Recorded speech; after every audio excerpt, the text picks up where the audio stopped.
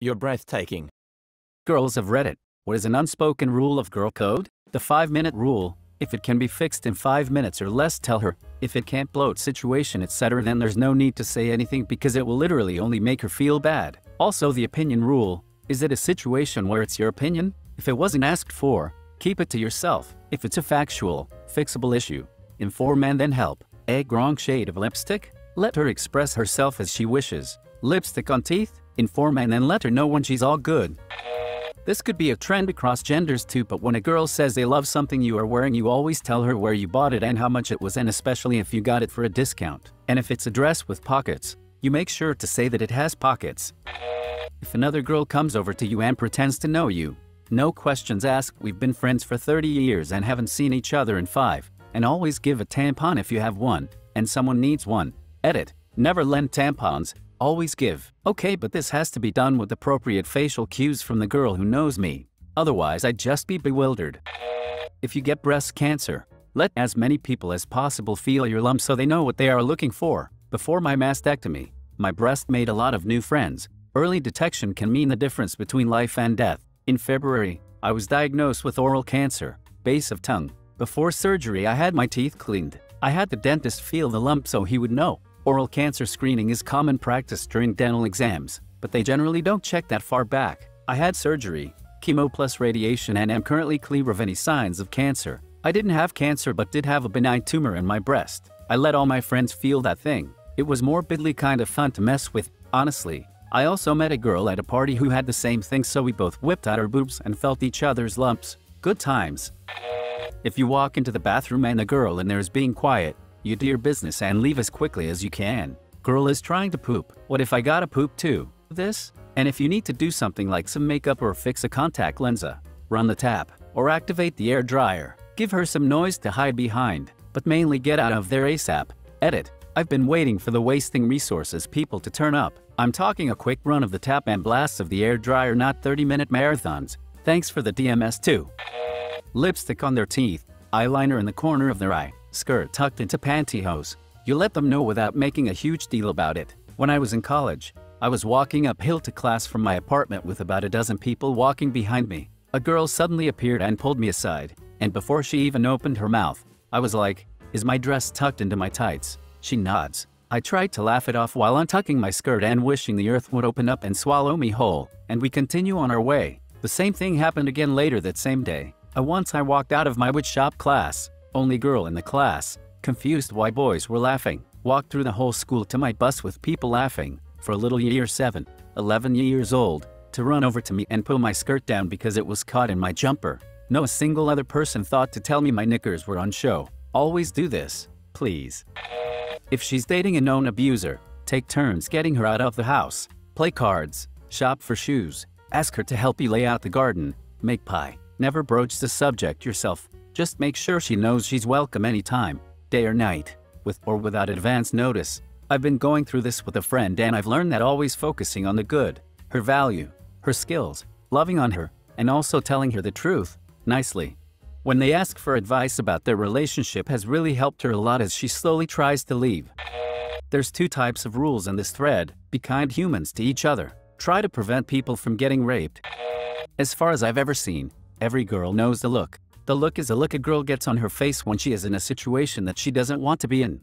It's part help me and part get me out of here. When you see this look, you step in. Doesn't matter if you know the girl or not. If there's a red spot on her pants, you tell her discreetly and immediately. Edit. A lot of guys are asking what to do if they see a woman with a blood stain. You have 2 options. You could tell her yourself, which may or may not be appreciated depending on the woman. Or you could simply ask another woman to tell her. I love how many guys want to help look out for the ladies who end up in this predicament. My so-called friends didn't tell me I bled into my khaki pants in grade 10. It took a little girl on the bus home asking me what I'd sat in for me to realize. I was so upset. It might be a sniper's laser sight. Edit. Thanks for the awards, guys. I feel validated. If someone asks for a sanitary product, you hand one over. Doesn't matter who they are or if you don't like her. If you've got it, you give it. Did this for a random girl in a club and that good feeling lasted all night. Sisterhood man. You always pretend that you know each other when a guy is being a jerk and you, or they, need a way out of a conversation. If friend drinks too much and starts to puke, always hold her hair back for her. I don't know how you guys do it. I dressed as Fat Thor to London MCM Comic Con last weekend, and that wig was in my face all day. I couldn't look anywhere without it getting in my mouth. I look down, mouth. Move my head too quickly, mouth. I've always toyed with the idea of growing my hair out. That experience has made me want to keep my hair as short as possible, lol. If your friend gets back with her shitty ex, you always support your friend, but you also tell her the truth and say if the relationship is toxic. No matter how many times, SMDH, and the older you get, you learn not to vent your full opinion on him immediately after the breakup because they will probably get back together and she will resent what you said on you because of cognitive dissonance. This one especially applies to college girls. If you're at a party and you see a girl doing something she might regret the next day due to drinking way too much, you go over there and make sure she's okay, and watch the drinks, if you can. Make sure nothing gets accidentally slipped in them. You help other women who seem to be in trouble. When I was a teenager, my mom and I went to Walmart to get groceries. We split up to save time and a man started stalking me through the aisles. I finally got out to a main area and saw a lady with 2 kids. Walked right up to her and stood as close as possible. She was confused, but when I made a motion at the guy, she understood. She loudly thanked me for getting the milk and called me honey. Also referred to her son as my brother. Once the guy left, she stayed with me until I saw my mom, and then stayed where she was until I got to my mom and motioned that I was okay. That lady deserves an award for helping me that day. Much like a code among smokers, you can ask anyone smoking to bum one. There are no barriers among complete strangers if she likes your dress/glasses/haircut/etc. You receive the compliment with delight and immediately give details as to how to acquire the same. Then you move on again like the total strangers that you are. I had a woman just ask me once how I wash my hair. I have curly hair, so it's a big thing to know your routine. And I spent 10 minutes speaking to a complete stranger on the streets of DC like she was my BFF about co-washing, hair twisting, hair products, and all that jazz. One caveat to this is that if there is a significant age difference between the compliment giver, being the older one, and the receiver, then there is a chance it might not be received well.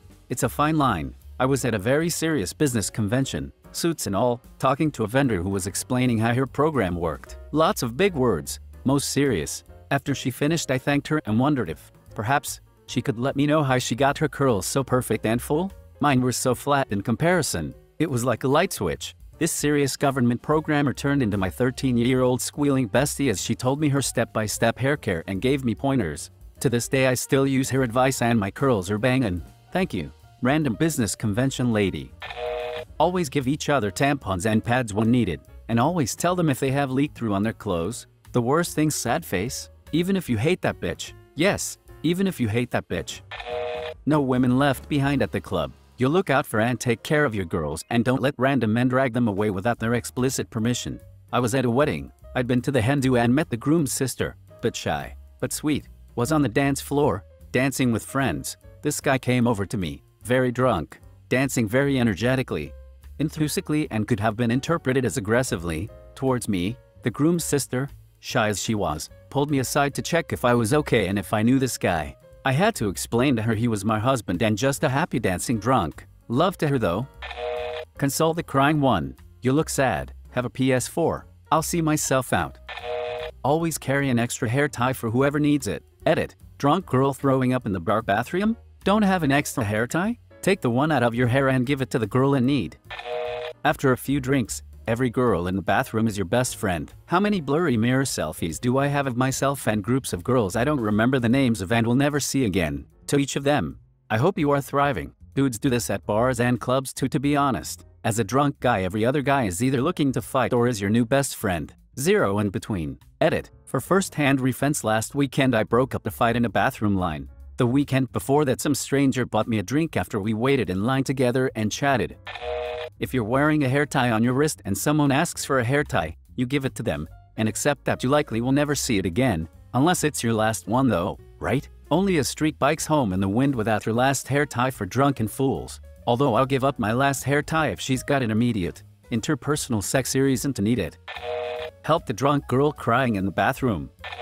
Person 1. I like your dress. Person 2. Thanks. It has pockets. Displays said pockets. If your dress has pockets, you let them know, and let them know where you got said pocketed dress. Same goes for items that you got on sale. Oh, that's a cute top. Thanks. It was on sale. Pretend strangers are your friends if you see them being creeped on by a guy, or followed or stared at, etc. I used to live near a college town/party town, and it sadly happened enough that it stopped catching me off guard. I even got upgraded to fiancé once. Shit must have been really bad for that poor girl. This works pretty well for anyone in a dangerous situation. I once was walking late at night through a bad area and a car started following me with their lights off. I'm a guy, so I was mostly just worried about getting robbed or jumped. Saw a couple dudes sitting on their front stoop and went right up to them like they were my best friends. They were super nice and extra concerned with my safety. Smoked me out and made sure I knew my way home. Very politely tried to have sex with me and just as politely dropped the subject when I refused. Great folks. This is very helpful. As an autistic person who doesn't understand unspoken rules, it's very helpful to have posts like this where they're all written. I am autistic, and I read unspoken rules threads for the same reason. A friend of mine said that the most important rule is to always help a sister in need when a creep is following them or won't leave them.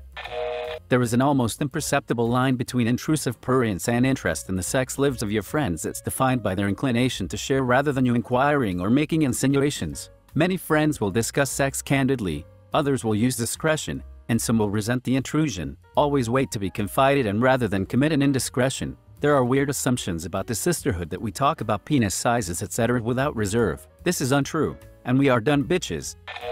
Please subscribe if you liked the video. It really helps the channel to grow. See you again.